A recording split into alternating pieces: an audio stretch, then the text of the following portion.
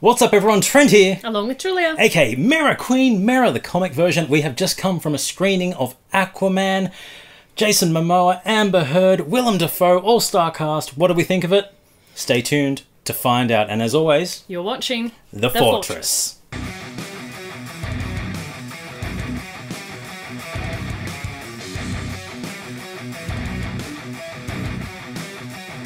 Alright, so I think we have mixed feelings about this movie. I think we really do have mixed feelings about this movie. I personally loved it. I liked a lot of it, but I know you're apprehensive. What didn't you like? Well, what did you like first?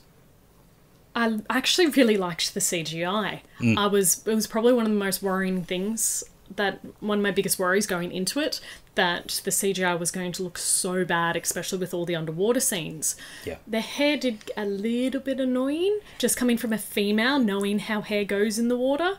But apart from that, I was really, really happy with the CGI and how the whales looked and how the sharks looked and how the tridents were, and it was really cool. Considering that probably 95% of this movie is entirely CGI made, yeah. It is phenomenal what they've done. Whether it dates kind of like a movie like Spawn has will remain to be seen, because there are things where you think, okay, that's really clunky. But considering it is a almost 2.5 hour long movie, yeah. and you are living in this underwater aqua world, it is just phenomenal just how much attention to detail they have, whether it's just the bubbles that are digitally put in, the way the... or that feel in the screen where it kind of warped a little bit. Yeah, that was really interesting. Yeah. And they also had a verbal touch to that as well, where it had a bit of a flange to it. Yeah. So it got that kind of underwater feel. But the CGI was fantastic. I didn't mind the hair, and I loved the addition of the capes. It kind of went with the current. Looked great. The capes looked great. The hair annoyed me. Yeah, that was it. But it went with the... To me, it felt like it went with the current, but you're just being nitpicky. I'm being nitpicky. The acting left a bit to be desired on my part, especially. I know on you're... all parts. Yeah. So Jason had fun. Jason had fun. That was clear, because Jason was playing himself, which he's been playing himself in almost every single acting role he's ever had, and I have no issue with that. Amber Heard, I don't like her. There was something missing, and I didn't know what it was, because I really wanted to enjoy the character, but I just felt like it was always out of reach. Something missing? Yeah. Expression? Well, yeah, it was kind of like... She didn't really express much. She expressed more than what Nicole Kidman did. I don't know how Nicole keeps getting work. She was solid for a mother figure, but even then, it was just... They're just... How can someone not age 28 years? Yeah, and still not develop their acting skills. The cast, Willem Dafoe was a standout for me as Volko. Yes. He played the mentor really, really well. Jason had a lot of fun. He was really enjoyable, and basically, he's the lead, so he had to be. Amber Heard, I wasn't a big fan of as Mera. It just felt... And I don't think that's her fault. I feel like that's the overall plot's fault. Yes. In that it was very rushed. Everything was moving at breakneck pace without any cause for development. I found it going really slow with no development. So you're sitting there going, and I'll probably get slaughtered for this in the comments, but I got bored. Because there were just times where I'm like, It was long. Are we going? Oh, cool. All right, this looks really interesting. We've had a flashback, and the flashback's ended. Oh. Yeah, it was quite a long movie, and there could have been a lot of things that were cut out to make it flow a bit better. There were some really... And by pacing, I mean, you started to get some momentum with a particular scene. Yes. But then, boom, it changed to something else. And you mentioned those flashbacks. I really enjoyed those flashbacks, because the way they were done... The one thing that I have to congratulate this film on was the dynamic camera movement. Yes. It was consistently moving, and it was showing the entire scope of the action and just the scope of the world that it's building. They basically went through... I think they went through 5 of the 7 seas. Yes. And that's what I mean. Once something started to develop, it cut away to something else really quickly, and then you didn't see that again. Like the Sicily fight, we basically got all that in the trailer. Yes. Against Black Manta. And the ending, the big climactic battle, that didn't occur the way I thought it was going to occur. And it kind of ended abruptly. But they needed to put all these different elements in to build Orm up as a... villain that had motive. That's what I was thinking. Like, we had Black Manta, and then... You're about to say Black Mamba. Yeah. Black Mamba. I'm tired. I've had popcorn for dinner. But I really feel like they just should have gone with one villain. Yeah. And just raise him up as Ocean Master and really plug that. Well, here's the issue there. They have taken a lot of elements from the New 52 run. Yes. Particularly the Throne of Atlantis story arc. And they've gone with what has happened in a lot of stories in the comics where Orm enlists the help of the outside world to wage war, which is Black Manta.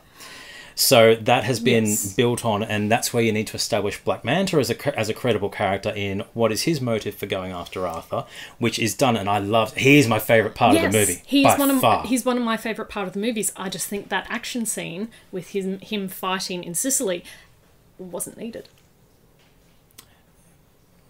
That's a good point. Him building the suit and him getting his suit and how that, and then seeing him like having another smaller fight scene, and then seeing him next movie, sequel, whatever, and coming back stronger and as a more powerful villain, I think would have had a lot more impact. But that's how he gets the suit. But that's how he gets. That's what I mean. Allowed the introduction of the suit, but not how that scene played out. Yeah, fair enough. And once again, that's the thing. There were a lot of elements that just were thrown in. They were thrown right in. There's a lot of... For anyone who doesn't know anything about Aquaman, there is a lot of lore that is delivered verbally. A lot of lore delivered verbally, yeah. In a movie such as Black Panther, you kind of had some of the lore shown through the building and history and stuff. This had a tiny bit, but it was the first 30 minutes to build the motive as to why Arthur needs to return to Atlantis was, boom, impactful. Yes. It was a lot to take in. It was sensory overload because you had these beautiful images of every scene was beautifully done. James Wan actually deserves a really big round of applause for this. He was absolutely stunning. But it was just sensory overload with the information you had to take in. I'm lucky enough to love Aquaman. I mean, he's my favourite DC character, so I knew exactly what was going on through the entire thing. But for someone who's new and doesn't know anything about him and only knows him from Justice League, they were like, whoa, take him right out. But this is a very fun movie. Oh, it's heaps of fun. Very fun. So much, like, especially with how DC was going with Justice League and Batman vs Superman, and even Wonder Woman to some extent, having that really, really dark movies. The colours in this, the brightness. It was vibrant. It was vibrant, and it was happy, and there were jokes, and... It was a good blend of different types of storytelling. Yes. You had the dark moments, which was shown through the tragedy of Arthur and the reason why he was, kind of going to Atlantis and why Orm was on the throne. And then you had the humour. You had Amber Heard trying to crack jokes. You had Black Manta cracking a lot of jokes, and he was fantastic. He's still my favorite part of the movie. But the thing that is making this not a perfect movie for me is simply just the pacing and some really terrible music choices. Oh my god, the music was horrendous. One of the music choices that I loved was that every time Aquaman was about to kick ass, we got this awesome guitar riff, and that took me back to Wonder Woman, and the probably one thing I liked about Wonder Woman was when she was about to kick ass, we got that theme. Yeah. And I like that. But then there were just some choices where you were enjoying a really beautiful scene or a beautiful moment, and there is pop music over the top of it. Yeah, and it just took it away, like the rains down in Africa. Whoever got Pitbull to do that song deserves to be fired. No, I would have rather the classic or just instrumental the whole way through and allow songs for the credits. Yeah, but visually, this was a fantastic film. The suit popped, every suit popped on screen. Yes. Ocean Masters looked amazing. I can't believe how much puffy paint they must have gone through. Yeah, Amber Heard's suit, that looked fantastic.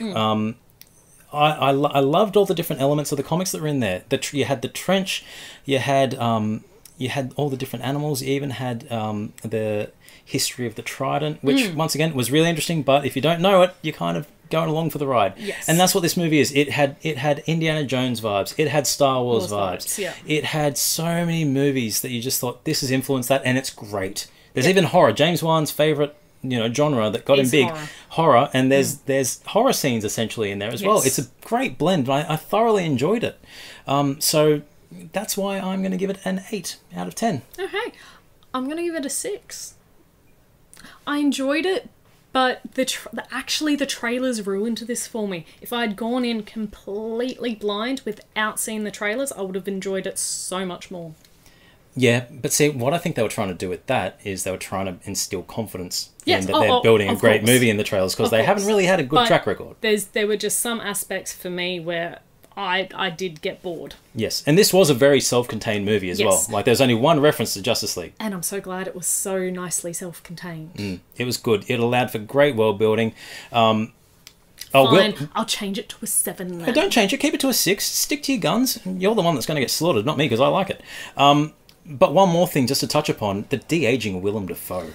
That was weird. That was weird. And Hollywood at the moment has this thing for point-of-view shots. There's this really awkward shot where young Aquaman and young Volko, are having like a heart-to-heart. And it just is... Constantly zooming in. It changes point of view between Arthur and Volko, and every so often it's just them staring like it's kind of like watching Bold and Beautiful aspects, where it's like getting a little bit deeper and deeper as it's getting more and more intense in the moment. Yeah, and then suddenly you realise that he's married. No, I don't know. Yeah, but it was just really odd. But that once again, I'm nitpicking because I love this movie, so everything that I'm saying is a nitpick. Yep. Unlike you, who's just tearing it to shreds. Yes, I'm tearing it to shreds. Yes, but anyway, I loved it. I'm Trent. I'm Julia. And make sure you check out our other videos. Check out our weekly podcast where we discuss all the nerdy news of the week and all of our other content. Comics 101's a new thing that we got going. And my first video is on Miles Morales, the Ultimate Spider-Man. So check all that out, subscribe, follow us at our handles at Fortress Notes. I'm Trent. Julia. And you're watching The Fortress.